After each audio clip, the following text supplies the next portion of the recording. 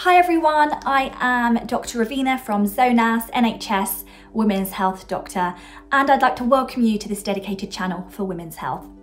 Today we'll be covering Polycystic Ovarian Syndrome treatments, and this is a follow-on video from the previous one where we speak about PCOS, what it is, how to diagnose it, and symptoms that you may be suffering from related to PCOS. And I know personally that this is a massive issue to so many women, and the statistic is around 1 in 5 women can have PCOS. So I think it's really important to talk about what we can do for you to help you with these symptoms and help you manage this in your everyday life. I hope you enjoy this video or podcast if you're listening to this instead. And if you prefer to listen to podcasts, we do turn all of our videos into podcasts, which is available on the Fertility and Femtech podcast, available anywhere you access your podcasts. If you have any specific questions that you'd like me to answer, please pop them in the comments below. Feel free to private message me on Instagram at dr.ravina, or please email me if you'd like to do that instead. So let's get right in. First, I'd like to cover lifestyle. So we'll be covering lifestyle, then medicines, and then also surgical solutions that can help you deal with PCOS. So as mentioned in the previous video, in PCOS, you may suffer from symptoms like acne, excessive hair on your body, obesity, diabetes, reduced fertility. So how can we first tackle one of the most common symptoms, and one of the most common ones with at least 50% of PCOS sufferers having this is obesity. And in terms of conservative factors, the first thing we have to say is trying to optimize your life so that it's the healthiest it could possibly be. And this is a holistic plan. So that means we like to target your diet. What we like to encourage is reducing carbohydrates, increasing the amount of protein that you have, vegetables that you have, fruit that you have, reducing the salt, refined salt, sugars, fats. Basically, you want to have a Mediterranean type diet where you're having lots of vegetables as well as protein, specifically fish, more olive oil in your diet, and just staying away from sugary drinks as well, because those can all increase your sugar content, your fat content in your body, which means it's likely to contribute to obesity and make it harder for you to lose the weight. So 1 is diet. 2, exercise. We want you to have at least 3 episodes during the week where you are really exerting yourself. So this means maybe a moderate to quite a high intensity workout. I personally quite like doing HIIT workouts. I think HIIT's really effective. I find it's really good for not only staying fit and healthy, but I think it's really good with your mental health as well. I think that's a great way for you to stay active and help with weight. And the third thing that we like to encourage in terms of the conservative measures is to educate patients. We like to encourage people to read up about polycystic ovarian syndrome and know about the risks of having it and the consequences it can have to your life. So specifically, it can increase your risk of type 2 diabetes. And it can also increase your risk of cardiovascular diseases. So by cardiovascular, I mean things relating to your heart, also your lungs, but specifically things like it can increase your risk of having fat and lipids build up in your arteries, which can increase your risk of heart attacks, strokes, clots in your legs. That can also be a risk of PCOS.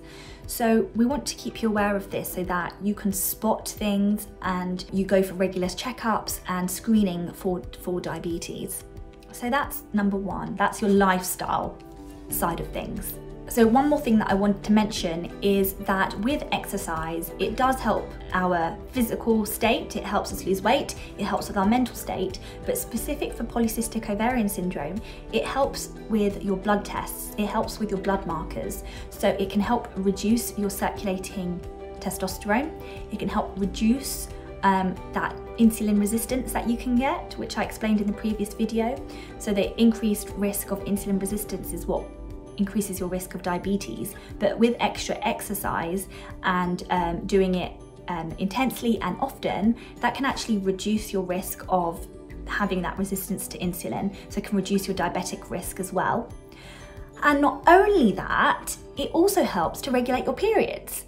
So starting with a really good plan, and maybe you just need to have a bit more motivation. So signing up to a gym, having a gym buddy, having a personal trainer, going to gym classes, sitting at home and perhaps doing like YouTube workouts, whatever works for you. I think you just need to start with a plan on how you're going to fit this into your routine. So lifestyle is the first thing. The second thing is medicines. So with medication, we generally start with the oral contraceptive pill. And the reason why we start with this as a way to control PCOS is because it helps to manage several symptoms. First of all, the pill helps to reduce your circulating androgen. So your androgen is converted to testosterone, which is your male type hormone, and increases those symptoms of excess hair, acne. So the pill that we give for PCOS is called Dianet. Now Dianet works well because it contains a progesterone, which is an anti-androgen. So anti being against, androgen is the hormone that we want to reduce. And that's the hormone that gets converted into testosterone. So it helps to reduce your testosterone levels. However, in the past, there have been a few papers that have shown that there's an increased risk of blood clots by taking this tablet. So we don't like to keep women on this tablet for too long because of those risks of clots. So that's clots in the legs, so also known as deep vein thrombosis, also known as DVTs, clots in the lungs, known as pulmonary embolism, and that can cause shortness of breath and difficulty breathing, and also clots in the brain, also known as strokes. So because of that quite severe risk, we like to make sure that our patients are really active, they have a good BMI, and we like to control their blood pressure, make sure they've got a good blood pressure, and that's why you'd have a yearly check of these things if you're on the pill. So make sure that if you are starting this pill, you do ring your doctor every year to make sure we're monitoring. So it doesn't mean we can't give it to you, but we would just need to assess your risks of having a clot and perhaps not keep you on it for too long. Generally, once your symptoms start clearing up, once your acne gets better, once your hair growth gets better, we then like to slowly take you off the medication. We don't like to keep you on it for many, many years. The second type of pill that we can give is something called Marvelon, and that's another type of oral contraceptive pill. And Marvelon works really well with people who specifically suffer with hirsutism, so male pattern hair growth. So, you know, the face, the back, the chest. And Marvelon works because it contains a specific type of progesterone, which is different to the type of progesterone that we normally give. And it is thought to be very effective with reducing the amount of hair growth. This is another option that you can discuss with your doctor, but depending on your specific case and your risk factors, your doctor will decide whether this is something they can prescribe for you. So we've spoken about oral contraceptive pills as the first type of medication. The second type of medication is called metformin. Now you may have heard of metformin because it's the first line medication for type 2 diabetes. So if you know anyone with type 2 diabetes, it's probably a medication that we've started them on. So you're probably wondering why is metformin an option for me if I've got polycystic ovarian syndrome? Well, going back to one of the complications of PCOS is type 2 diabetes. Metformin works by reducing the glucose in your liver. So it reduces the amount of glucose that's produced in the liver, so therefore you have reduced glucose circulating around your body. And that means you're at lower risk of getting insulin resistance, which is the whole aim that we want to do here, because insulin resistance can increase your risk of obesity, diabetes, menstrual irregularities, and so on. So by giving metformin, it actually tackles lots of different avenues. So it will cover the obesity, so it helps you to lose weight, but it's thought to be more effective if you've got a BMI of less than 35. So if you've got a high BMI, perhaps metformin isn't the best option for you. It helps with that. It can also help with menstrual regularity, so it can help to regulate your periods.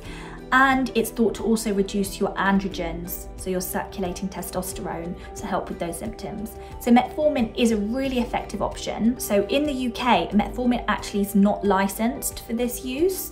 So that means we can prescribe it for you. It's completely allowed, it's completely legal.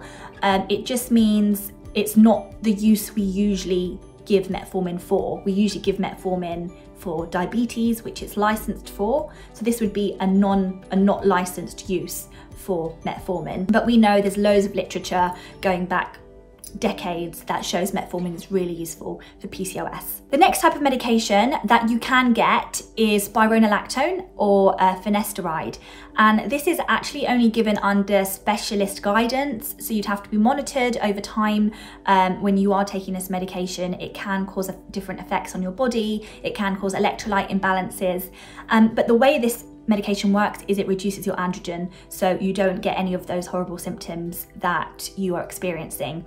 And yeah, it's thought to be, some of my patients have found it really useful, but of course, usually you have to go through the pathway of starting with your lifestyle, then trying the oral contraceptive pill, and then trying something else before we rush you straight to a very specialized medication. Okay, so these are the main medications we start with.